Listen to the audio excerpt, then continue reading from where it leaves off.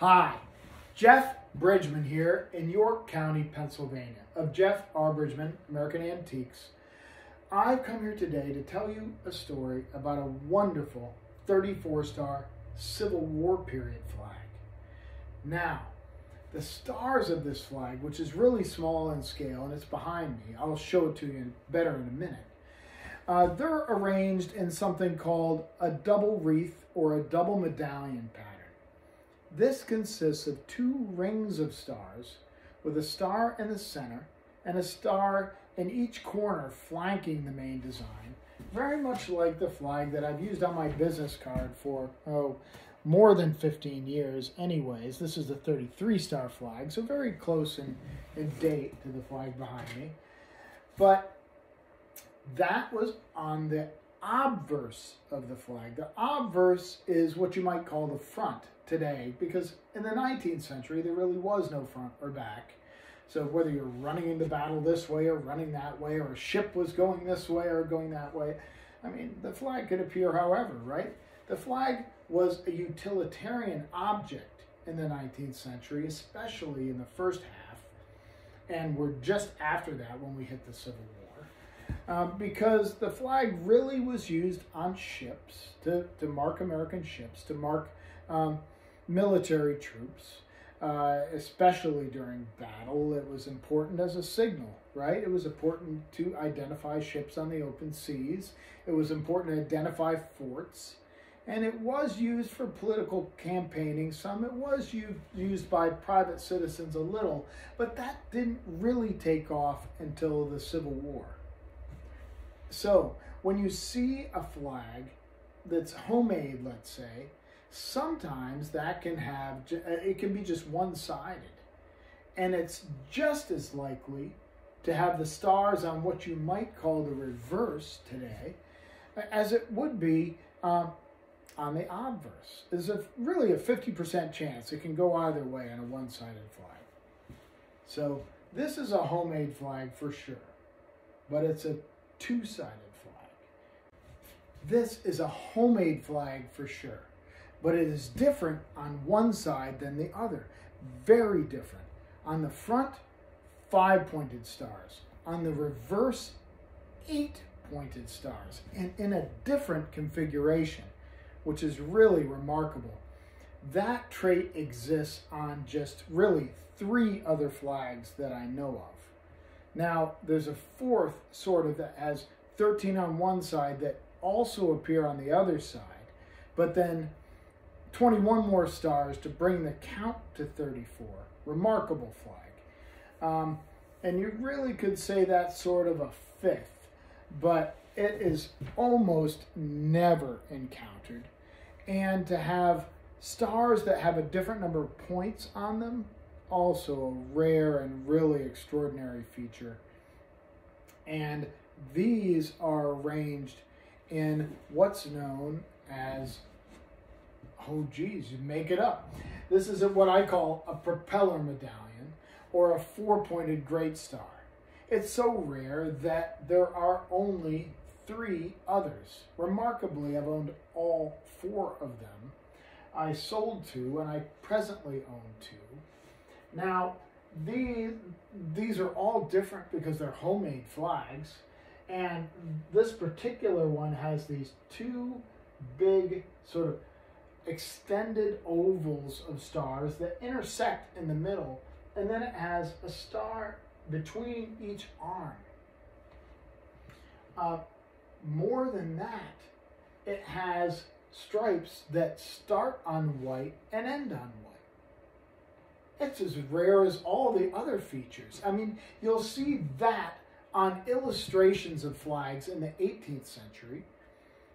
It's actually fairly common then, at least in illustrations, but on actual surviving flags, almost never encountered.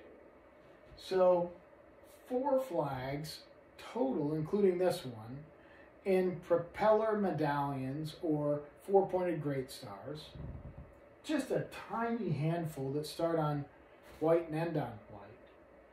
And maybe one of only 4 with different configurations on one side than the other, but then on top of that, it's just extraordinarily beautiful. And it's tiny. So in the 19th century, flags were generally 8 feet long and larger. A garrison flag was 35 feet in length. So people, they always find like a 10-footer or a 12-footer and say, I have a garrison flag. No, you don't. A garrison flag was like 3 or even 4 times what you're saying. But this is, maybe 4.5 feet in length by a little less than 2.5 feet. The smaller you get, the more unusual it is. So even infantry battle flags were 6 by 6.5 feet, about the size of a decent sized quilt in the 19th century.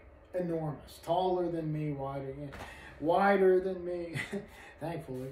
And once you get it in a frame, then you'd be 7 by 7.5 feet, and if it has ties, it's even longer. The smallest flag that the Navy used was typically 6 feet in length. And so even that was much bigger than this. And as you get smaller each foot, it gets more and more unusual. And to find a tiny flag at all, and then find one with some kind of extraordinary star pattern and all these other crazy features is just remarkable. So I want to bring you in for a closer look at this flag. One of the other nice things about this particular flag is that it's entirely hand sewn. Now, a flag doesn't need to be entirely hand sewn to be interesting by any means, and about 60 to 70% of Civil War flags have treadle sewn stripes. This one is a homemade flag, and this person probably didn't have access to a sewing machine in this particular case, although sewing machines were becoming very plentiful in households at this time. And look, you can see the stars from that medallion pattern showing through here. Here's the center star, the ring around it, the other ring, and a star in each corner. So there's another. Wonderfully hand sewn. Look at how the stripes and the canton are seamed. This is really quite extraordinary. So on the other side, the seams are a lot neater. In fact, you don't get to see all this wonderful hand stitching. What's kind of remarkable about this is that the person who did it, while they didn't know how to do flat fell seams or just didn't have enough time to do them, they really got all the fabric to lay down nicely, and being able to see this extraordinary stitch work is just, I think it's wonderful. As someone who loves 19th century textiles, I love it. As someone who loves American folk art, it's just terrific to see this. And so there was no question what side of the flag I wanted to show.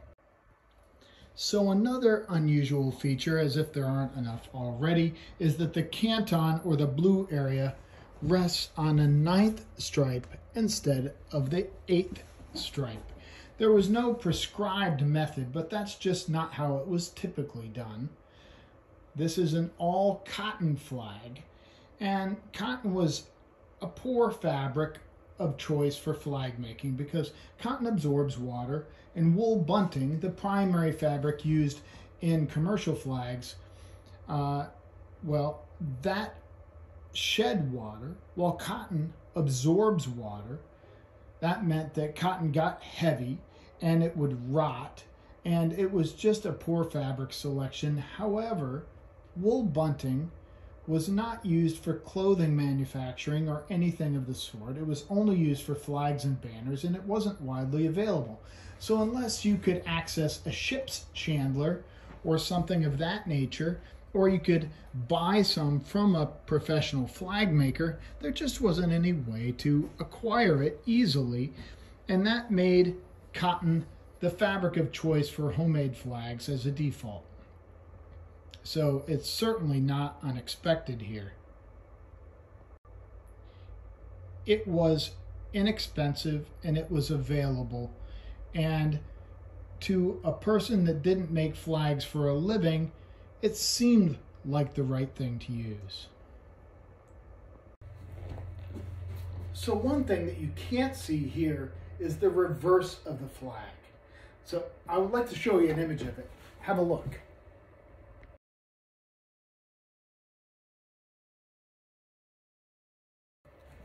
So a very legitimate question is, why is there a different star pattern on one side than the other? Why would somebody even do such a thing?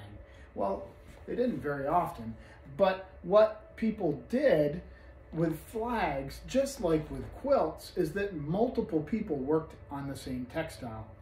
I think this flag was probably made in a household among different family members. Maybe two sisters, maybe a mother and a daughter. It was very common with quilting for multiple individuals in a community and a family unit to work on one quilt.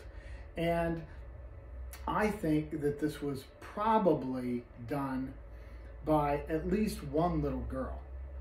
So this Lemoyne star that you see on this side, an 8-pointed star, is common to the quilting world, and I think was probably easier to clip too. While you may have heard of the story about Betsy Ross and, being able to create a 5-pointed star with one snip of the scissors, I don't know how to do that personally. I think they teach you that at the Betsy Ross house. I missed that tutorial, I think. But this would be much easier to do in that fashion, and it does look like they were consistently done probably by folding them. And it may be that, say, it could be done by two sisters who had different ideas about how they wanted their flag to look. At this time, we're early in the war. It's very, very possible that this was gifted to a soldier when he went away to war, or presented to a unit when it mustered in. Imagine if your husband or your son or your older brother was going away for a term with the army, how you would turn out to support him when that group of soldiers mustered in and left. You might make him some kind of memento to take with him. You might make some kind of memento to give to the unit. This was probably carried and displayed in some capacity. Along the hoist here, it was tacked to a stick, either to be waved in celebration or to be carried. And that was a very typical way to affix even a silk battle flag to its staff. They were often tacked along the hoist.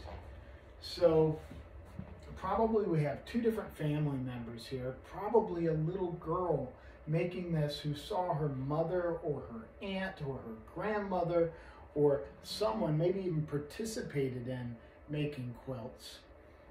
Now, these are the edges of these stars on both sides are not turned under. That's kind of suggested that this is children too, because applique work was tough and you had to turn the edges of the piece of fabric under and stitch them into place. And it's a difficult task even for a quilter. One of the girls that works for me as a conservator is an excellent sewer, and she's been a quilter pretty much all her life, but she doesn't do applique work, and she talks about it as being especially difficult. And ask any quilter, you'll find that that's the case. Some people can do applique work, some can't. Now, it would also might explain why they stitched down the stripes in this fashion.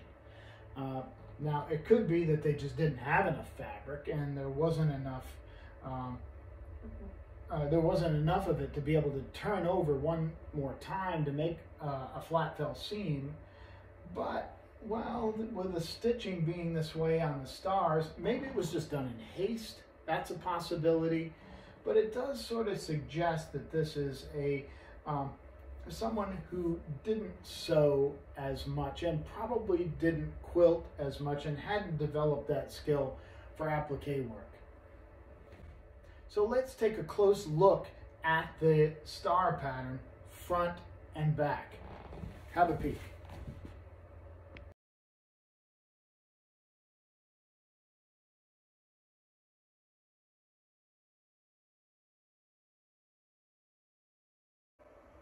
So, terrific Civil War flag with one of the most rare star designs that you'll ever encounter.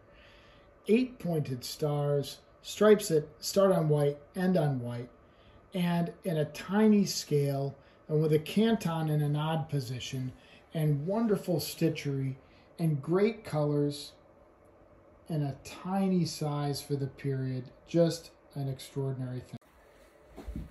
So thanks for joining me today. I hope you enjoyed this wonderful Civil War homemade flag, opening 2 years of the war, Kansas statehood. Beautiful, beautiful thing that I'm just so honored to be able to own and to share with you. So see you again next time.